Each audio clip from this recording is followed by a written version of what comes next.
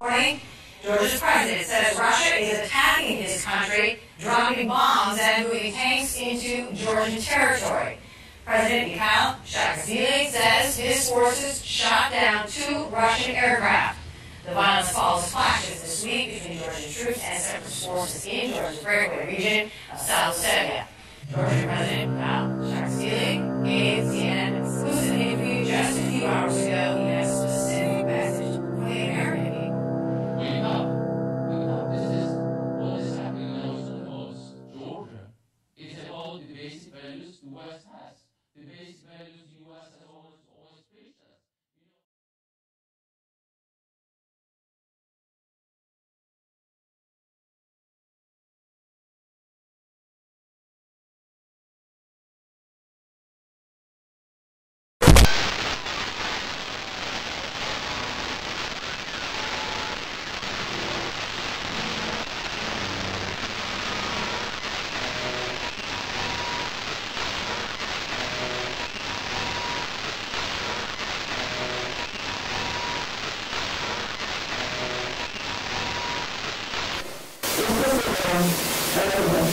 We find ourselves down at the media farm, cracked and well-worn, with bubbles of spittle dropping on the pavement from the fat mouth of Pharaoh's schoolchildren and their marching obese mothers.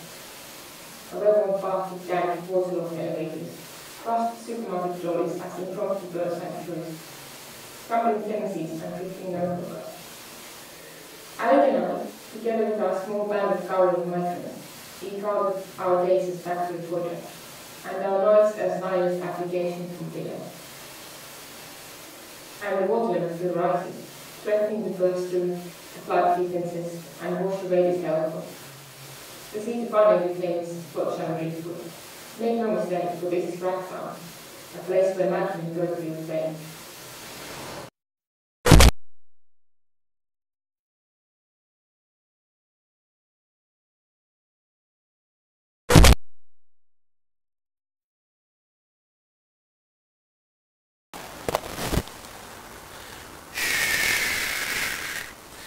Now this can either end very well or very fucking badly, and that depends on you. I'd advise you to shut your fucking mouth, keep quiet, and just listen to what I've got to say. I don't want to hear a peep, I don't want to hear you breathe, I don't want to hear you cry, I don't want to hear a fucking word. What I want is for you to listen to what I have to say. So just shut the fuck up and listen.